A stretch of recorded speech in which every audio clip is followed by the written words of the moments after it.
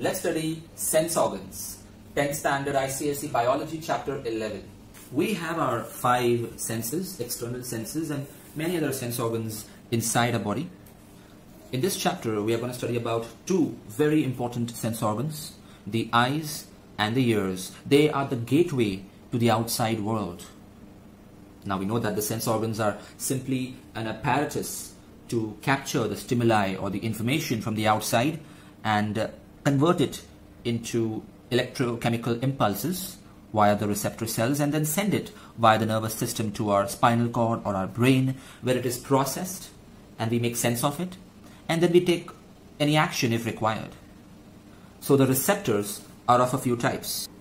We have mechanoreceptors, which are for touch, pressure, etc. For example, the ones in the skin.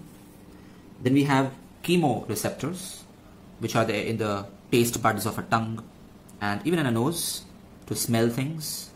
Photoreceptors are present in the rods and the cones of the retina of the eye, which are sensitive to light. Thermoreceptors are sensitive to temperature changes, so there are heat and cold receptors in our skin, of course. And then we have phonoreceptors, that is the receptors for sound or hearing, and obviously they are in our ears. Let's talk about the eye.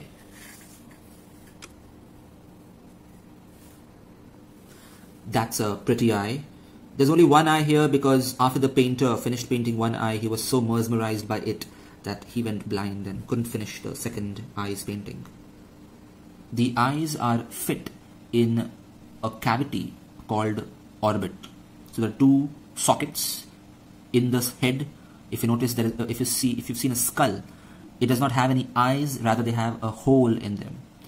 That's called the orbit, in which the eyes are fixed and it can be moved with the help of special muscles. The eyelids, upper and lower ones, are movable and they protect us from light, dust, etc. Even the eyelashes have 2 functions. One is to protect us from particles and also to attract others, especially after having put mascara on it. Eyebrows, they also protect us. For example, if perspiration or sweat is falling down, the eyebrows block it and prevent it from entering your eye. Then we have the tear glands, also called the lacrimal glands, which produce tears.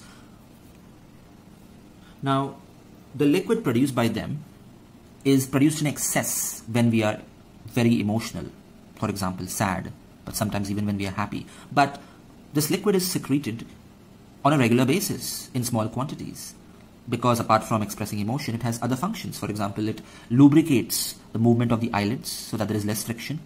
It washes away the dust particles from the eye surface regularly. And it also has an enzyme called lysozyme, which kills all the germs. This lacrimal gland, along with this nasolacrimal duct, is the reason why the eye drops can sometimes enter our throat via the nasolacrimal duct and we can taste the eye drops. Now let's study the structure of the eye. You need to practice how to draw this. So first draw a huge circle and then draw a small circle lightly and then start detailing the image. So as you can see, the outermost layer is conjunctiva. This is actually not a part of the eyeball. It is continuous with the eyelids on top and at the bottom. It's very thin and it's transparent, of course. If the conjunctiva is infected, then we say we have conjunctivitis. That's when the eyes become red. And no, staring at such an eye won't infect you. That's not how viruses jump from one eye to the other. There should be actual contact, directly or indirectly. So the actual eyeball has 3 layers. The outermost layer is called the sclerotic layer or sclera, which is made up of tough fibrous tissues. It is white in color. So the white of the eye that you see in front is actually a part of the sclera layer. Just in the center in front out here, the sclera becomes transparent and very thin. That part is called the cornea. So you can see the bulge from the side view, and this central part which is transparent, that's the cornea, which is a part of this sclerotic layer. Now it seems colored because cornea being transparent, we can see things beneath it. So behind the cornea we have these muscles, colored muscles called iris, and that's the color which we see in the eye here. If the iris is green, that means your eyes appear to be green. The iris is a part of the second layer called the choroid layer. So that's the second layer. Now notice that cornea is supposed to be transparent, but sometimes due to some deformity it may become opaque, that is white, and then you become blind, because if the cornea is opaque, then how will light enter inside and how would you see?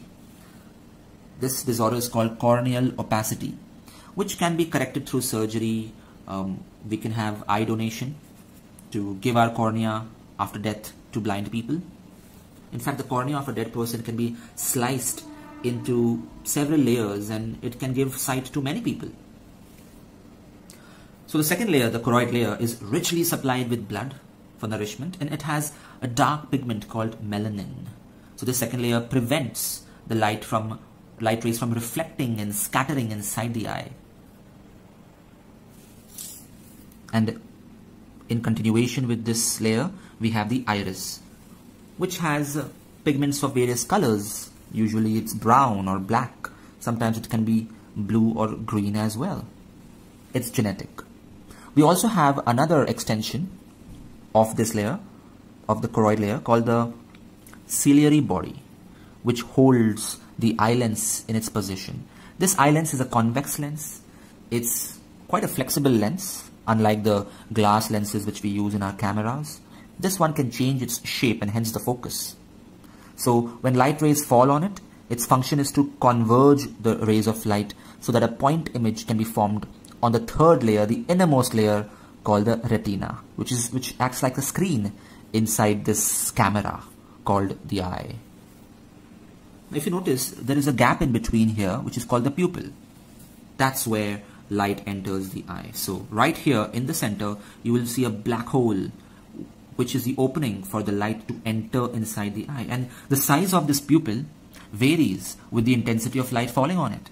If it's too bright, then the pupil will be constricted so that less light is falling on the retina, otherwise it will get damaged. And in darkness, the pupils will dilate.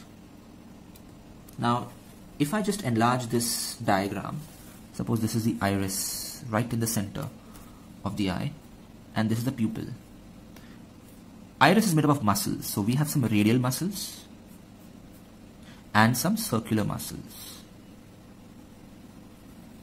Now the radial muscles, they constrict in order to dilate the pupil, so then the pupil becomes dilated and more light can enter inside the eye and fall on the eye lens. This happens in a dark room. Whereas the circular muscles, they make sure that the pupil is constricted, that it becomes small. This happens in bright sunshine or bright light. So we can change the size of our pupil, and this happens automatically. This helps us in light and dark adaptation. For example, if you're in a dark theater for a long time and suddenly you come out in broad daylight, then the pupil size will constrict to prevent excessive light to fall on the retina suddenly. So you're adapting to the light, which takes a few moments. In the meanwhile, you'll just shut your eyes. On the other hand, if from a lighted area you enter a dark room, for the first few seconds you can't see things clearly, but then you start seeing the silhouette or the borders or the shadows of things. You can actually find your way through a room even in darkness. So your eyes have now become adapted to darkness. But how does that happen?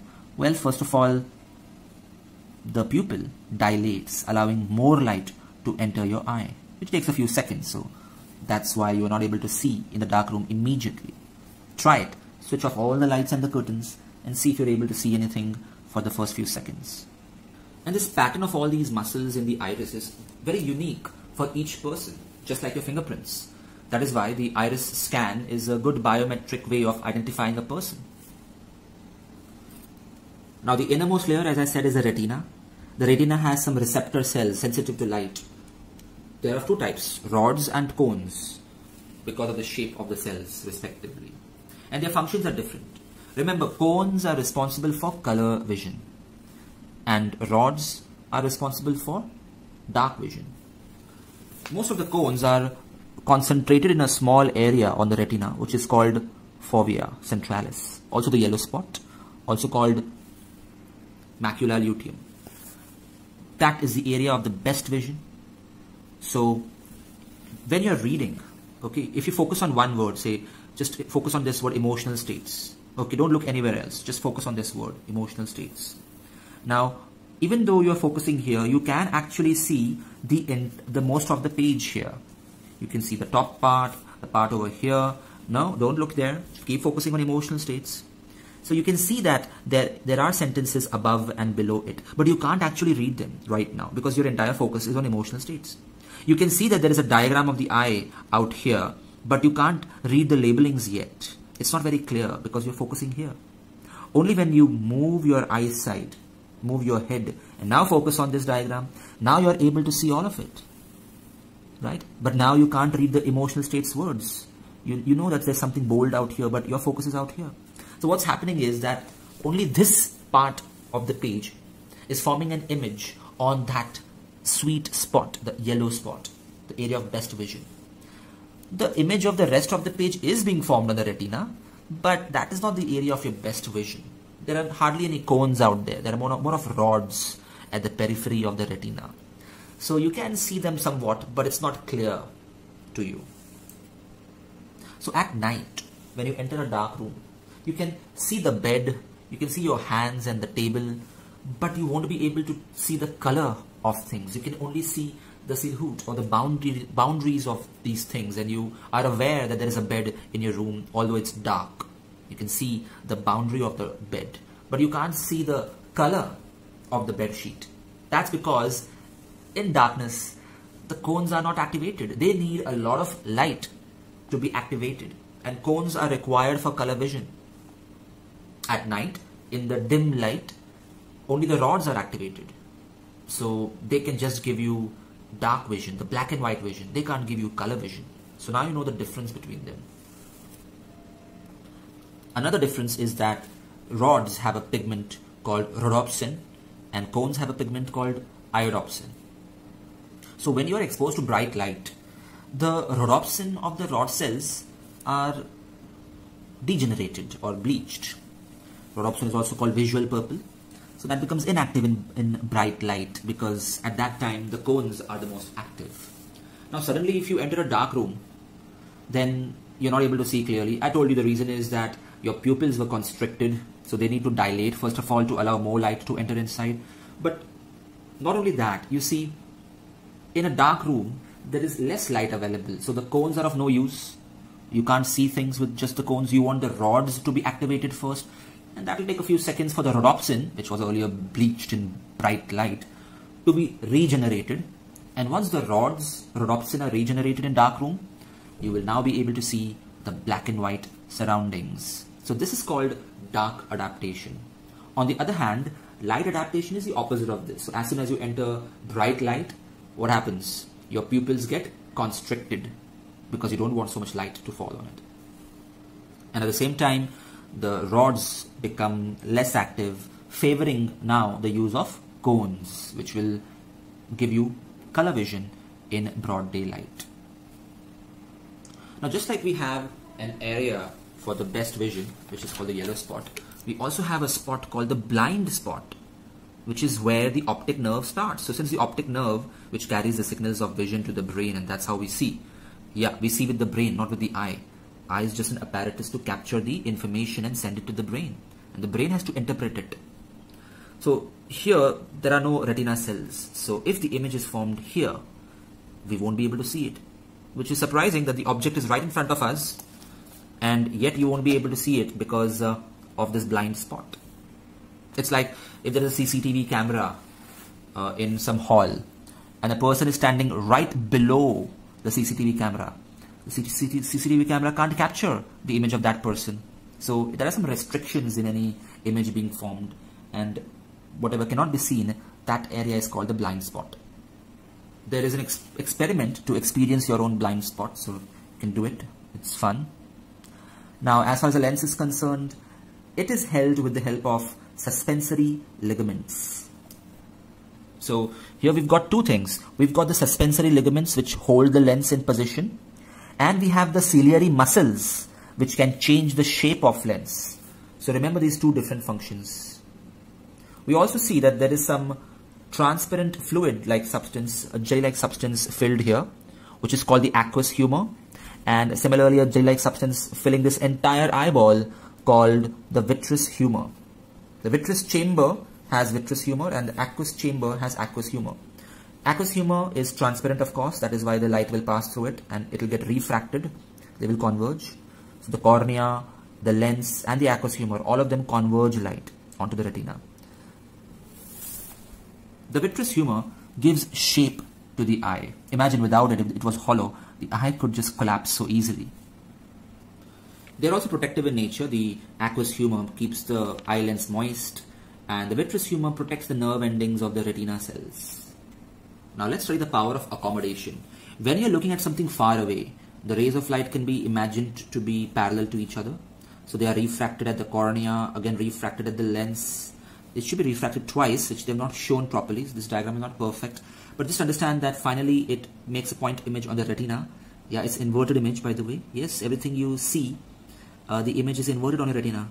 But thanks to the brain, you see it erect. So the lens is quite thin here so that the focal length is long enough. But what if you're seeing something which is very nearby?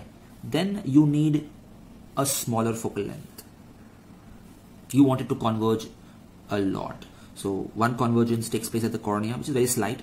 The major convergence happens with this fat, thickened eye lens, and so we get a proper image. Otherwise, the image will be very blurry. So we can change the shape or we can change the focal length of the eye lens thanks to the ciliary muscles. So ciliary muscles contract, making it thick when we're seeing a nearby object, and that's when the suspensory ligaments are relaxed. But if you're seeing something very far away, then the ciliary muscles relax, whereas the suspensory ligament tightens up so that the convex lens is thin. Then I've talked about the light and dark adaptation. Color vision is because of the cones. We actually have sensitivity towards three colors: red, violet, in fact red, green and blue. And the combination of red, green and blue gives us the myriad colors which we see in nature. But the primary colors are red, green and blue. RGB, remember that. Now let's study some defects of the eye. First of all, myopia or short-sightedness. What happens here is we can see nearby objects, but when we try to see far away objects, the lens is so curved that image is formed in front of the retina. So the image formed on the retina is very blurry and you can't see things clearly when it's too far away. It may be also because the eyeball has become compressed. So you see the distance between the lens and the retina has become more. So it has become compressed from top to bottom and it has become lengthened from front to back. So the distance has become too much and the image is not falling on the retina properly. This may simply be because a part and parcel of your growth. As you grow, your facial bones grow and they press against the eyes, and that's how you may have a number. And then you have to wear spectacles. So for myopia, you can wear concave lenses, because concave lenses will first diverge them and then the eye lens will converge them. So see here, there's a divergence and then there's a convergence. We are not showing any refraction at the cornea. Let's keep it simple, and that's how the image is formed perfectly here. Whereas in hyperopia, which is also called hypermetropia or farsightedness, we can see far away things, but anything nearby, well, now from front and back the eye has become compressed so that the distance is too less, or maybe the eye lens is just too thin so that images are formed virtually behind the retina. So a sharp image is not being formed. We want it to be formed earlier, so obviously we need more convergence. So can you guess what kind of lens would be used in such a spectacle? A convex lens is used. So you can see once the convergence happens here, and then draw parallel rays, almost parallel rays, and show a second convergence at the eye lens. So please show twice the convergence in the diagram. Here in the textbook, the diagram is not correct because they've shown the convergence only here, and then it just goes straight, which is not possible. It converges twice, once here and once here, so that finally the image is formed here. Also, make sure that the iris that you draw is not blocking the rays of light. The pupil should be wide enough for the light to fall on the eyelids. The next disorder is astigmatism. That is a condition in which you can see one part of the image clearly, but then the second part is not very clear. It may be because of some defect with your cornea, and it cannot be corrected with the help of spherical lenses. You'll have to wear cylindrical lenses. And notice that we can only correct all these defects. We cannot cure them with the lenses. If you want to cure, then you have to undergo surgery, like a laser surgery. Next we have presbyopia, which affects older people. They cannot see nearby objects, so it's similar to myopia. So they will use, in fact it's similar to hyperopia, so they will use convex lenses. And the reason why they are far-sighted is because their lenses have lost the flexibility. Next condition is the cataract, in which the lens turns opaque. Now if the lens turns opaque, again you'll be blind.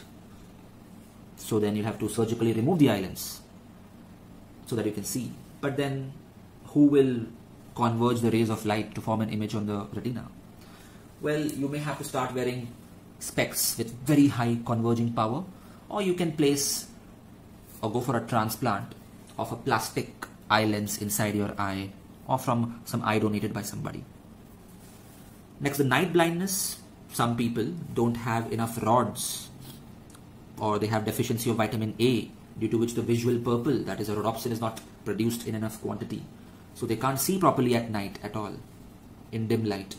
That's called night blindness. Color blindness, that's because of the defect in the cones. It's a birth defect, it's a genetic defect. For example, there is a simple test. Can you see 25 number? Yes, good. Can you see 56 number? Yes, you can. Can you see 45? Yes, you can. Yeah. And can you see 19? Yes, you can. So if you can't see even one of these numbers, then you are colorblind. Sorry, you can't see 19 out here? Uh-oh, color blindness then. So you should not get a driving license because you won't be able to see the signals, right? Next, corneal opacity. As I explained, sometimes the cornea becomes opaque and then they have to undergo surgery. Some people may have a squint, which is called cross-eyed or wide-eyed. The scientific name is diplopia, due to which they have double vision. They're not able to see clearly, and surgery is required to set it straight. Now, we are carnivores, actually omnivores. So we have both the eyes in front of us. If you notice, a herbivore has the eyes on the left hand side and the right hand side of their faces. For example, this herbivore has one eye here. Where is the second eye? It's on the other side. So they can see the views, which is very different from the way we see. They have a wider view because they need to notice if any predator is coming to pounce on them. We, on the other hand, have both the eyes in front of us. It gives us binocular vision or stereoscopic vision. We can focus on our prey and pounce on it while hunting. It gives us a three-dimensional effect. We are able to judge how far something is thanks to our binocular vision. Next, after images. All of you have seen how a flip book works, where the pages are flipped so fast it gives you an impression of something actually moving. Let me try one version of it. If you can feel, you can see that this person is jumping up and down. It's just 2 pages, but if you do it with many pages, you can actually have the effect called persistence of an image. Because once an image is formed on the retina, it lasts for 1/10 of a second. So even before that image disappears, you have a second image and a third image and a fourth image. Then it's superimposed on each other and it gives you a continuous motion. For example, right now, you can see so many multiple pencil images because multiple images were formed on the retina. That's exactly how TV works, or any video for that matter, even on your phone. They're actually just images. So many images are being shown to you per second. It gives you an illusion of a video. In reality, there is no such thing as a video. It's just continuous images. Say 24 pictures per second. After image is also experienced if you look at the sun for a long time, roughly, and then look somewhere else, you can see a yellow spot where the sun was supposed to be. So that's because an impression has been created on the retina, which lasts for a long time. Now let's talk about the ear. We have the outer ear, which has the pinna. Birds don't have the pinna, but they have ears, okay? This pinna is also called auricle. Then we have the auditory canal, through which the sound waves are transmitted to the middle ear. The pinna helps to focus all the sound waves into this canal. Rabbits, dogs, they have huge pinnae so that they can collect sound waves. And they're very sensitive to sound. Some people can even move their pinnae. What a talent that is. And we have the eardrum, also called tympanum, which vibrates when the mechanical sound waves fall on it. So that's the outer ear. Next we have the middle ear. The middle ear has 3 bones, the ear ossicles, the malleus, incus, and stapes. That is the hammer, the anvil, and the stirrup. The stirrup, by the way, is the smallest bone in the human body. And they all function like a lever to amplify the vibrations so that we can hear the sound clearly later on. We also have something called the oval window. As you can see, it's right here next to the stirrup. The oval window is the point of entry for these vibrations to enter the cochlea. We also have a round window at the bottom, the round window, which also allows communication between the middle ear and the inner ear. Finally, we have this eustachian tube. This eustachian tube connects the ear to the throat. It helps to equalize the air pressure on the 2 sides of the eardrum so that it can vibrate freely. Sometimes if this eustachian tube is just clogged because of earwax or something, then the air pressure is not equal and the eardrum does not vibrate clearly. In fact, you feel a bit of pressure on your eardrum, or it even pains, especially when you are changing the air pressure suddenly, like in an elevator or in an aeroplane. When the air pressure changes suddenly and you are not able to adjust to it, perhaps it's because of the eustachian tube being blocked. In fact, it's totally blocked. You can't even hear anything because eardrums won't vibrate properly. That's also the reason why sometimes the eardrops, they may enter your throat and you may taste it. And finally, we have the inner ear. The inner ear is also called the membranous labyrinth. It's such a complex puzzle out here made up of so many membranes. It's very critical part of the ear. First of all, we have these semicircular canals, and as you can see that there are 3 of them which are perpendicular to each other, as if they are representing the X, Y, and the Z axis. And there's a reason behind it. But we also have the cochlea, which is spiral shaped. And finally, we have the sacculus and the utriculus, that is at the base of the semicircular canals out here. The functions are as follows. First of all, cochlea, well, as I said, the vibrations which are transmitted, and finally through the oval window it enters the cochlea, and in the cochlea there is some fluid called the endolymph and the perilymph, and when they vibrate there are some sensory cells called the organ of Cottai, and when they vibrate they produce electrical impulses which are sent with the help of this auditory nerve to the brain, and the brain then interprets these electrical impulses as sound.